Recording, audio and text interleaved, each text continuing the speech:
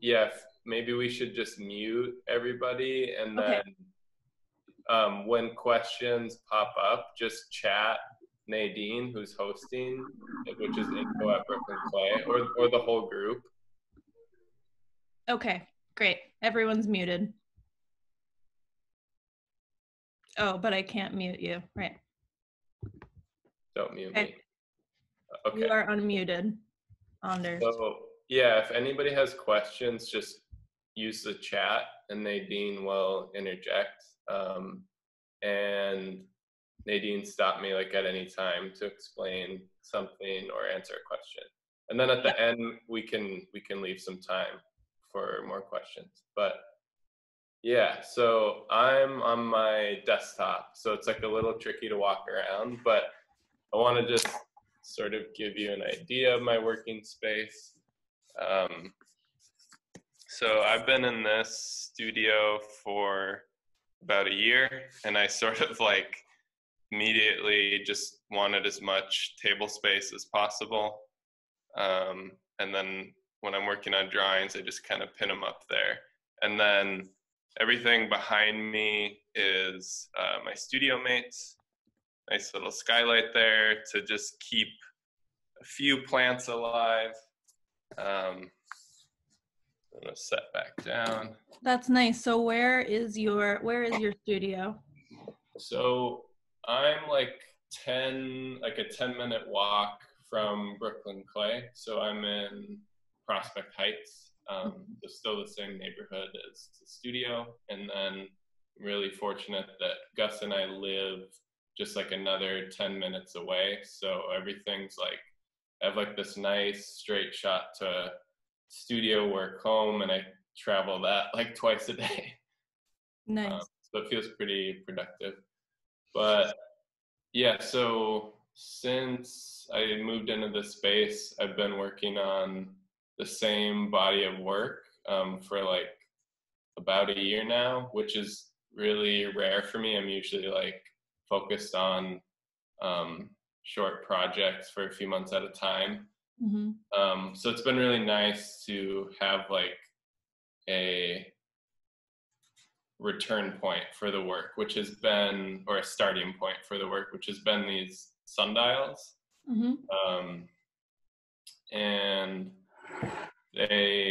so the first one that I made was before I moved to Brooklyn, and I was in a studio that didn't have any windows or natural light. Mm-hmm. And I sort of made it as like a reminder, or like a joke for myself, because I would so often leave the studio without realizing that the sun had gone down. So I made like this scrappy little sundial and put it in the corner. And then when I moved here, I just started making a bunch of them. And I realized that they could be one thing like in my studio practice that creates a lot of anxiety is just not having a starting point. And I've always been like jealous of painters who at least know what they need to begin, which is like canvas, usually in a square on the wall. Yeah. And so these sundials have like been my starting point. So I'll grab one that's just this. So the starting point is, for me, is a location. And so all of the sundials that I've made are for places that are significant to me in some way, like whether I lived there or had took a trip there and had like a meaningful experience there. But the location gives me like what I need to start cutting out the shapes and getting the geometry, so that like this is like they're really simple. It's kind of like, it's like a Boy Scout project sort of thing, where you just look up your location and your latitude gives you the angle of your gnome, and then you use a protractor to start drawing the hour lines, and then you have a functioning sundial. And yeah, so it's nice to like have a starting point, and this is sort of like my blank canvas. And then like the surface and like imagery and glazing is like sometimes it's just sometimes it's really specific to an environment, and sometimes it's just more generalized. Like this one is for Seattle, which is where I was born. And to me, that means water, Pacific Northwest, the Puget Sound. And so I just wanted to get some waves on there. And this was actually like the first one that I made in the studio, which is for Taos. And this one is more really specific to that location. So just a little landscape study of the pueblos there. And then the colors or like the hour lines.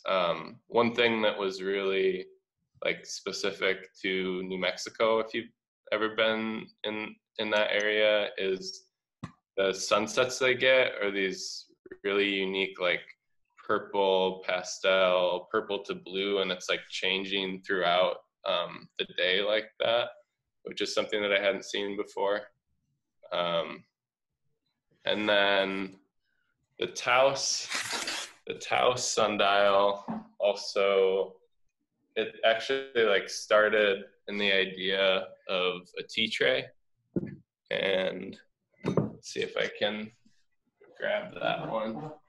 So Anders, did you always work in the ceramics, or did you ever do anything with any other material? Yeah. What is your background? My background. Yeah. Yeah, I got into art through clay, through ceramics, and specifically through functional pottery. And that was like in high school. And then I spent a good amount of time in undergrad at the University of Minnesota working on functional pieces. And that the studio I was at was like it's not so well known anymore because a lot of the old guard has sort of like phased out of there, but that is where Warren McKenzie taught and Mark Ferris. So there's like a really strong functional background there. But at the same time, that's when I started to like really venture off into different materials, and working like more sculpturally or conceptually. And so this like new body of work has been probably the first time in like 4 or 5 years that I've like made anything that's all ceramic, and a lot of them are like all ceramic finishes with like glaze too. And it's also been the first time that I've like sat down and tried to make like a really, in my mind, like a really solid, a really like decent cup. So I'll pull out this tea tray.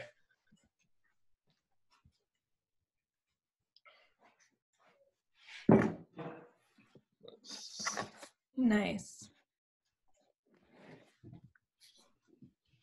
So would you say that you start off with a strong conceptual idea, or do you start off like knowing you want to work with clay? What comes first? Do you do any sketching beforehand? Do you have some drawings that you do to work out your idea? Yeah, I think like in school when there was so much time to like spend thinking and like really like incubating an idea that I thought was like had this conceptual significance, like I would spend a lot of time reading and writing, and just like the body of work that I made like before this was mostly like idea or concept based, but now um, I don't usually start there. I usually start with like an image, or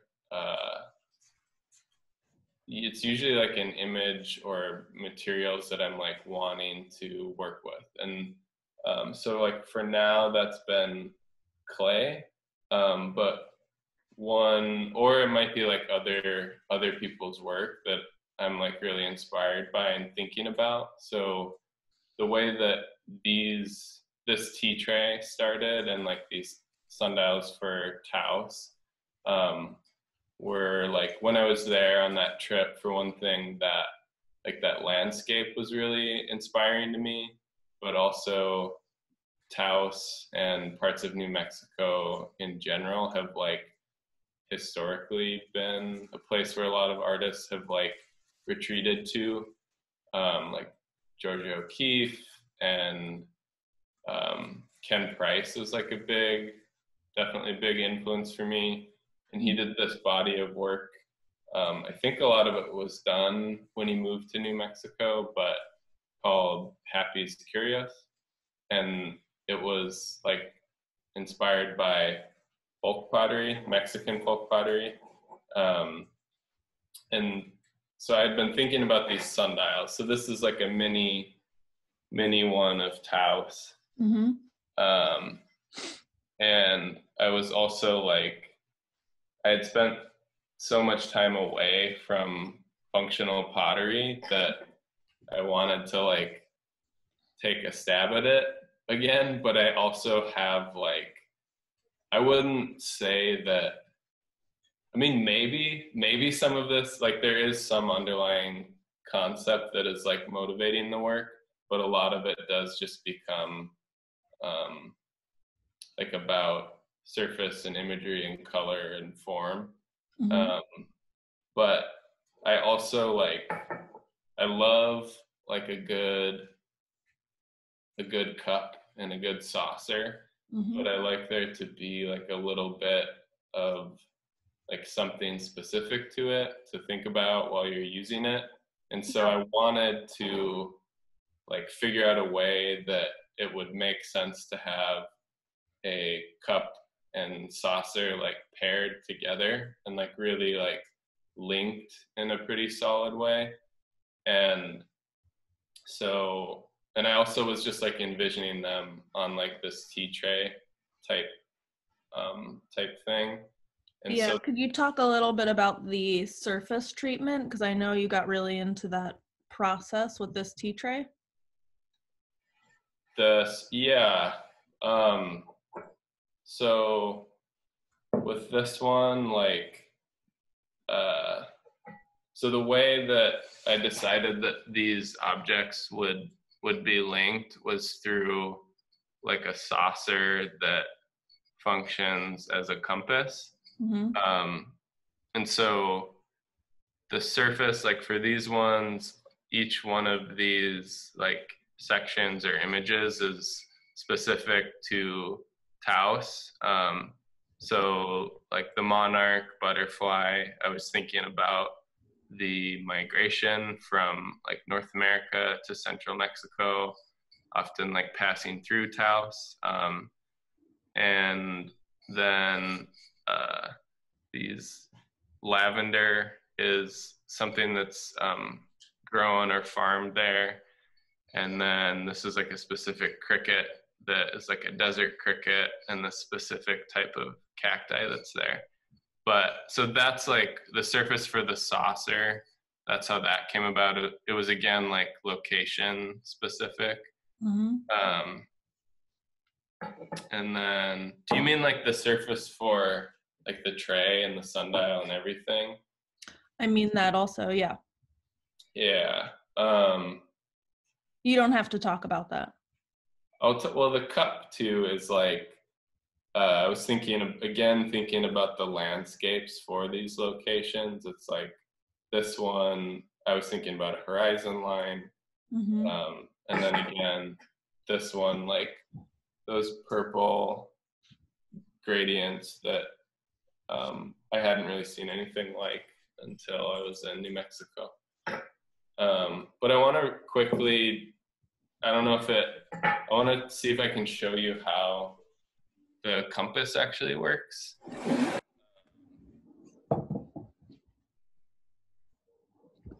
Because this was sort of like the aha moment where I felt like I was able to link the sundial and the cup. And so I whittled these little like wooden objects that house a needle that's magnetized. And so then the saucer, if filled, I got a sponge with water. The idea is that you would pour out whatever tea or coffee you're drinking and then fill this center part with water and drop your needle. And then that would orient you to north. Yeah, that's beautiful. And then you would adjust your sundial to tell the time. That's great. So did you always want to make the whole tray out of clay, or was there ever a time you thought about making the tray out of wood or metal or another material?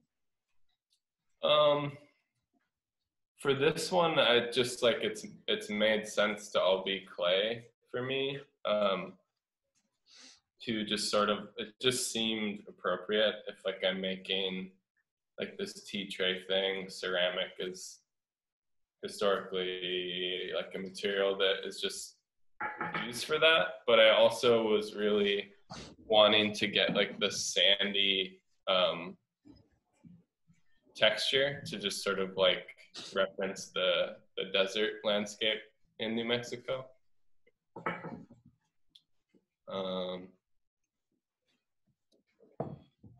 Yeah, so maybe I'll grab another. Is there any other questions about this one? I can grab another. We had some questions about how you did those super intricate drawings on the saucer. Oh yeah, the process for that. Yeah. Let me see. So I use carbon paper, and I trace on bisque, and then it's just a really slow, painstaking process of filling in with color. And are you using underglaze for that?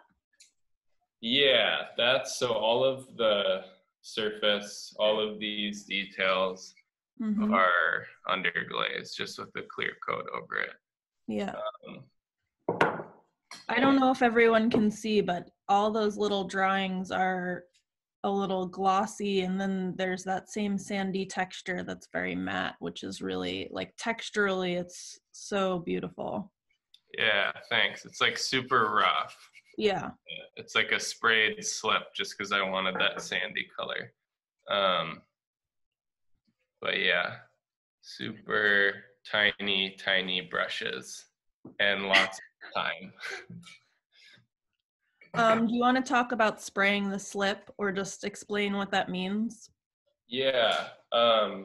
So basically the stoneware that I was working with is typically like a sandy or like a lighter gray color. But the studio's sculpture clay is this really nice sandy yellow at cone 6.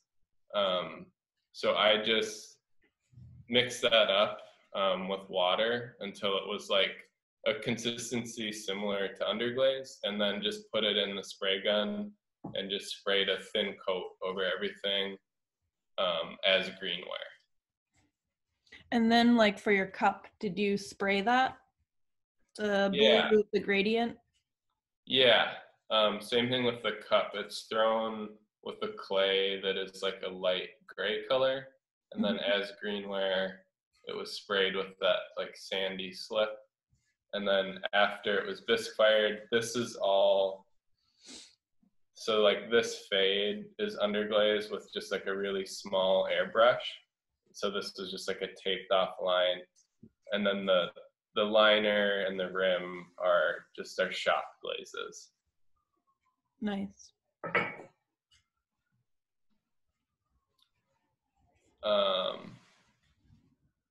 Yeah. And then let me grab another one. Or actually, since we're looking at trays, I'll show another one. This one's in progress that I'm working on. So with the Taos one as well, like I started with the full size sundial, and then I've been like going back to them and making these tea trays, at least for the ones that I like a lot.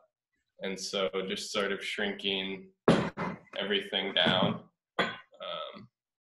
So this one is just a miniature version of that for Seattle. And the way that these are, the surface on these is similar to the cup, where it's sprayed with underglaze, and then so sprayed with underglaze blue, and then from another direction, I don't know how easy you can see, but it's just dusted with white. Mm-hmm. And then on that sundial, what is the middle transparent blue? Is that glass or plexi? Oh yeah, so this one is filled with resin, so it's just cast. So I just create like a little mold around it and then pour the inside with blue tinted resin.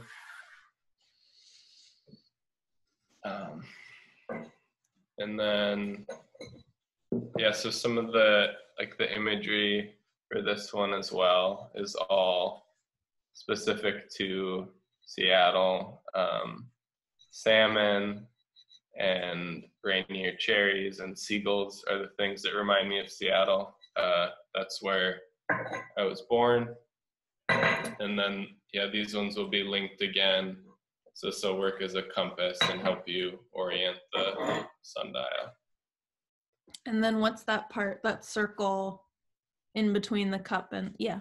Oh yeah, so I've been playing around with like some of the cup and saucers like work as a compass themselves, and then I've also been doing some where it's the same idea, but you would just drop your needle in here. So it's just a little reservoir for it to float. Okay. We had a question about why, is there a tradition of hand painting in the US, or if it was the UK that you would just use a decal for those illustrations on your saucer? So Yeah. you want to talk about your hand painting and the tradition behind that? For me, I think that it was just about like, I wanted there to be more of a handmade quality to it. I wasn't thinking about like any history there really, but and it's also like a skill that I'm more comfortable with. But there's, I think with the sundials, there's definitely like a handmade quality to them, and I wanted that to just seem like the painting would sort of go along with that, the hand painting. Yeah, I think the hand painting definitely gives it a different feel, and texturally, which that the texture seems important to you. If it was a decal, the texture would be all pretty flat, and the hand painting gives it a really nice quality. Thanks. Yeah, I definitely thought about when I'm like I'm not a trained painter or a drawer at all. So it's like a seagull like that could take me like 3 hours. And when I've been in the middle of that, I've thought about decals for sure. Yeah, maybe something to try on another one.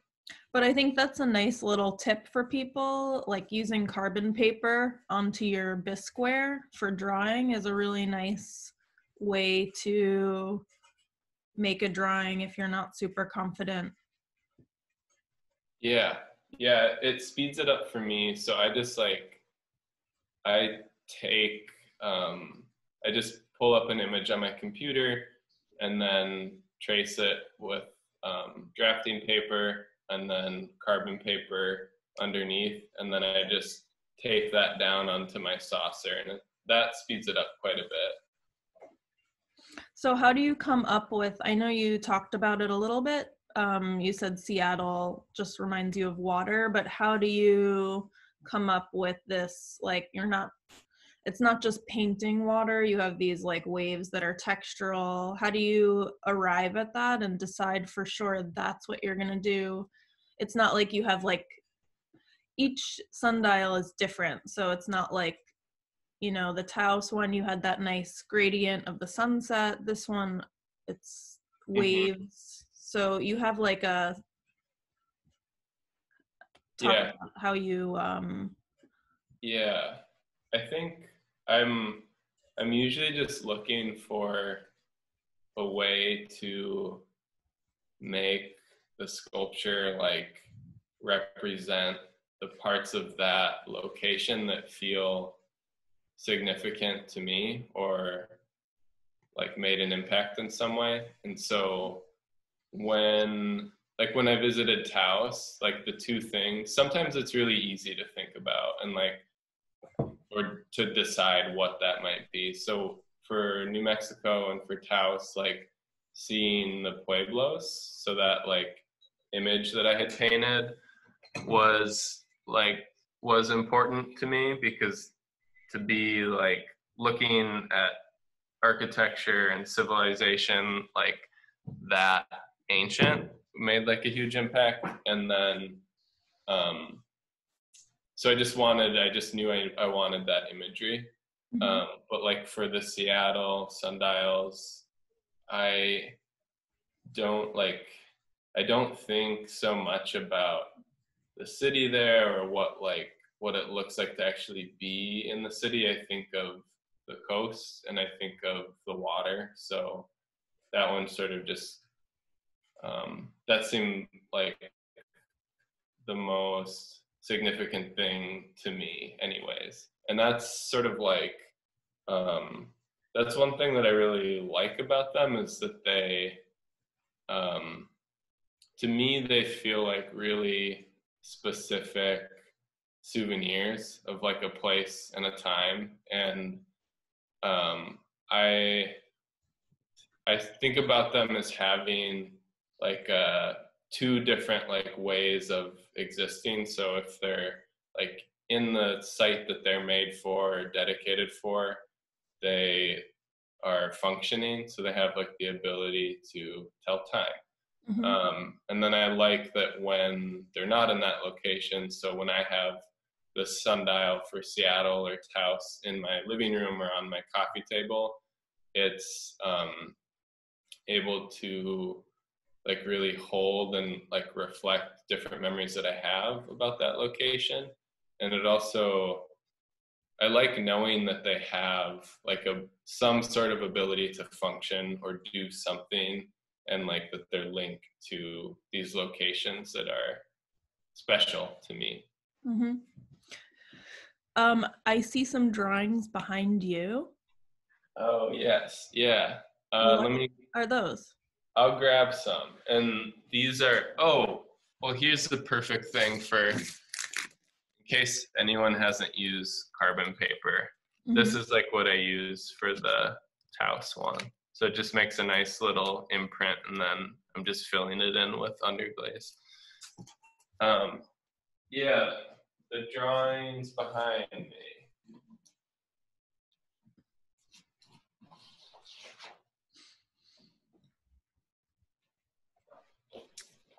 So I went, Jen actually took a group of us to the Judd house. the Donald Judd House in Soho a little while back, and Donald Judd was really good friends with Dan Flavin, and he had these drawings in his hallway, and they were basically just little sketches of sculptures that he had made.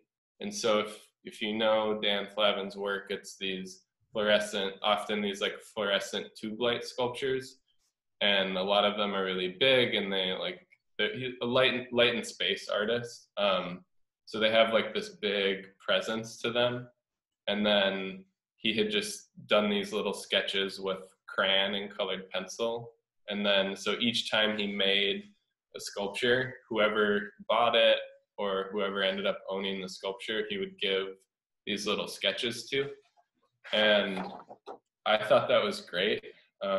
So I started making these. My sketchbook is like full of these little preliminary drawings, which are sometimes like ways of brainstorming how I'm going to glaze something or how I'm going to treat the surface or what imagery is going to go on it. But there's also notes on like the degrees that I need to cut the triangles for or the hour lines. So I started doing these drawings that like go along with it. And the idea is that I like having one for each location. And so this is like ways to like think through color and form, but they're also like, they're sort of like blueprints for the pieces so that I like have the information I need when I go and start cutting the slabs out. Nice.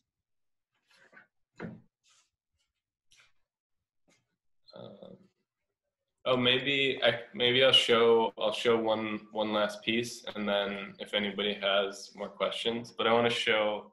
Yeah, show us more pieces. Yeah. We had questions about how long these pieces take. I know you said that one of those little seagulls could take you a few hours, but how long does the whole sundial take you? I think the part that takes the longest is like the surface, and then obviously like being ceramic, the processes that you need to follow. So like letting these things dry really slow, but like actually like making the parts and the objects to then assemble is pretty quick. Like to actually make a sundial, I could make everything that I need. Like I'll get all my slabs ready, and that might be a couple hours one day, and then the next day I can cut things out and assemble it pretty quick. And then I recently started throwing the sundials, so that sped it up even faster, so I can just sit down at the wheel and basically throw it like just a big upside down plate. Mm-hmm. And then the slab is just, the only slab I need is for a triangle, so I can cut that out and put it together the next day. So to like make it all as wet work is probably like a day or two. And then drying time, firing time, it's probably out of the bisque kiln in like a week or something. But I let them sit, like they sit for a long time while I'm like figuring out the coloring or the glazing on them. So I don't know if that is like there's probably not a clear answer for how long each piece takes, but I think I probably finish like one or two a month, but I'm like working on a couple at a time, doing some surface on this one, and then setting it aside for like a week and coming back to it. But this is the last one I want to show, which is for Brooklyn. And I think this was the first one I made here. And it was exciting because if it were nicer weather, I would take you up on my roof. But this studio has a really great unfinished like rooftop that has like a pretty much like a uninterrupted view of the city, and it's kind of sad, but they left some skylights throughout this building, but for the most part they tarred and shingled over everything. But basically when you go on the roof, there's like these perfect little plinths to just set down these sundials. So it's a great way to like set them up and look at them up there. That's nice. How do you view your work in terms of pottery versus sculpture? Because all of your pieces have this functionality that's pretty important. But do you view them as sculpture, functional pottery? Seems like there's like a strong link. Yeah, I think they're usually like a little bit of both. Like definitely the like the tea trays that are like a cup and saucer paired with a sundial. I don't they could be, I like sort of calling things pottery when they are and sculpture when they are. And I think that the cup is a cup, so it's pottery, but it's like tied to this little sculpture. And I like that they're just kind of like pushed together or like linked together in that way, because pottery is like where everything started for me. And it's always been like a really soft spot for me. It's something that I love. So finding a way for it to like link up with like sculptural ideas that I have has been really fun. So I think they're like both, I guess. Yeah. Katie asked if the drawings act as somewhat of a substitute for getting the work out there because they're faster, kind of like a way to document the progress. Yeah, I think like for me, they just sort of like they accompany the works. Like they wouldn't be. I don't think that they would. To me, they wouldn't necessarily like be worth making if they weren't linked to this other thing, like this sculpture or this sundial. But they're definitely like the fastest thing that I do, and that's been something that's really, really nice. It's like it's a pretty immediate thing, which is nice because I don't really have anything in the studio that's like that.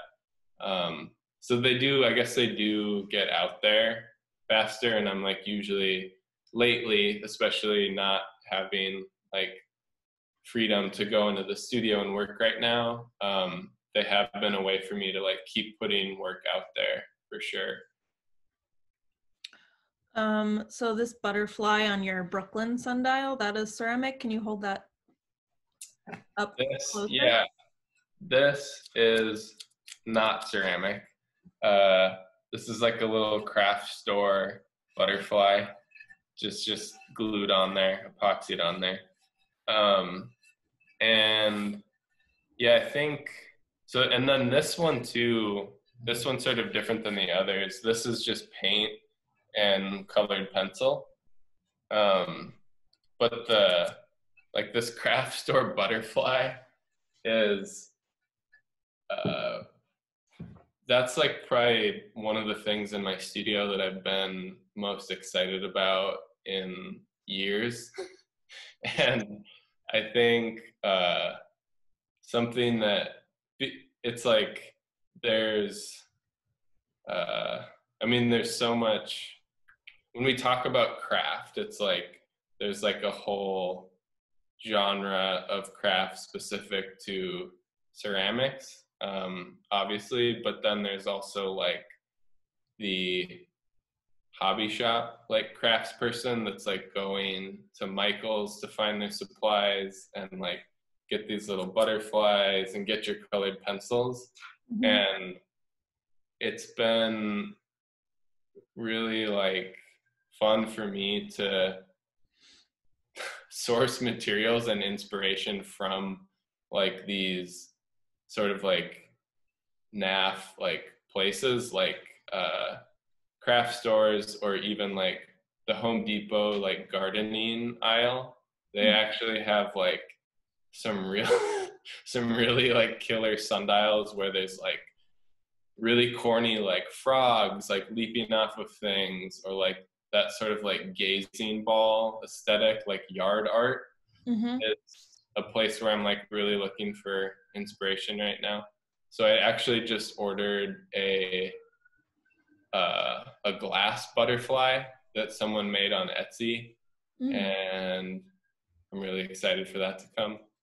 Nice.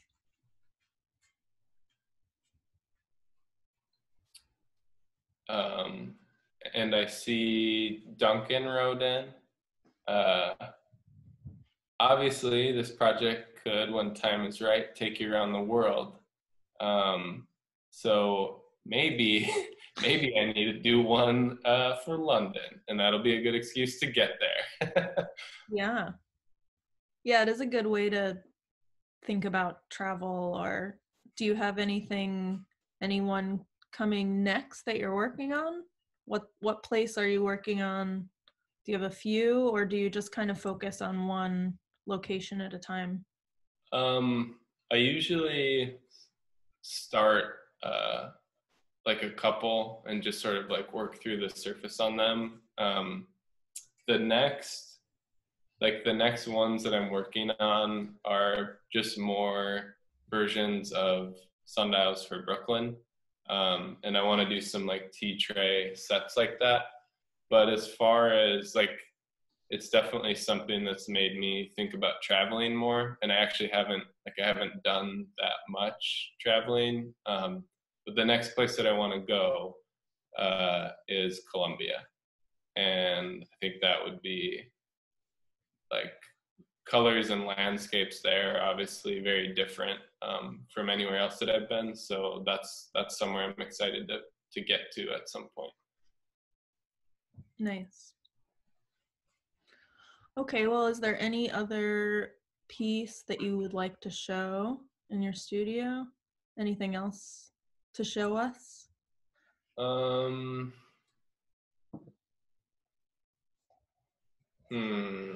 Your favorite cup to drink out of while you're in the studio? Yeah, let me grab a cup.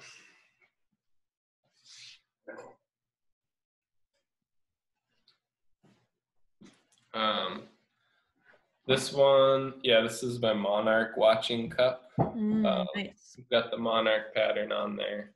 Mm-hmm. Yeah, this is the one that I use for tea most often.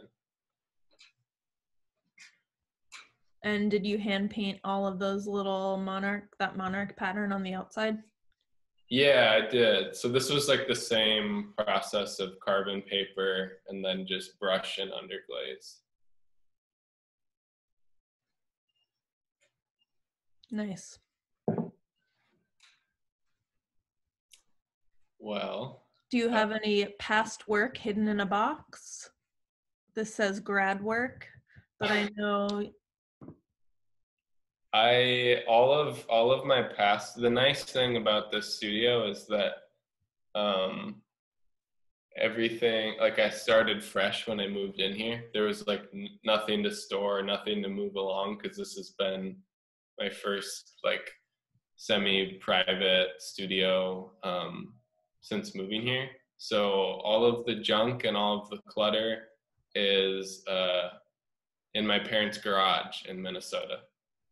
Yeah. that's convenient. Yeah. So we can schedule another session, and I can dig through all those boxes. Sounds good.